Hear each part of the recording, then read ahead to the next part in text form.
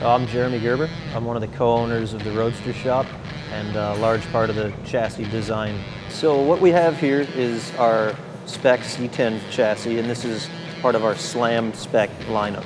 So this is a chassis that comes standard with airbag suspension, and the ride height has been designed to lay the rockers, lay the pinch welds on the ground with a large wheel and tire combination. So it's the most extreme ride height that you're going to get in the industry, hands down.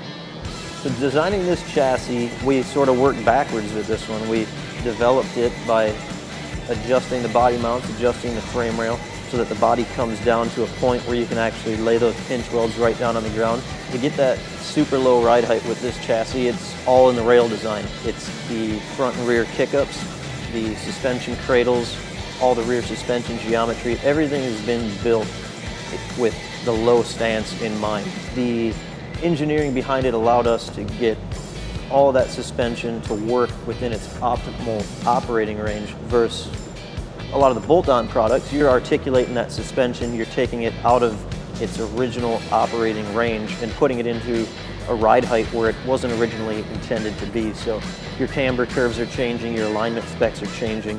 What happens with these trucks is that you can buy a front suspension unit, you can buy a variety of different bolt-ons for it, airbag conversions. What you can end up with is, pricing that nearly doubles the cost of this chassis, and you're still left with your flimsy old C10 perimeter frame. So anybody who's had a C10 up on a two-post lift would know that those trucks, they basically just open up like a tin can. There's no structure to them. So we've given you the structure, we've given you the performance, and most of all, it's just an easy piece to install in your truck.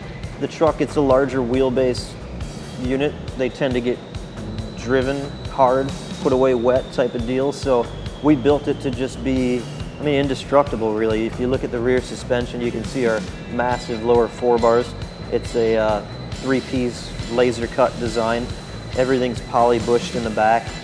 Unique eccentric adjuster in the rear. So pinion angle, wheelbase, all super adjustable. In my eyes, it's the total package. It's just meant to work. It's meant to sit low, ride low. There's nothing hanging beneath the chassis. And the advantage to it is that when you roll into the parking lot or you roll into the cruise night, you can dump that thing right down on the ground, and you're going to achieve the cool guy status. You're going to have the lowest car in the show.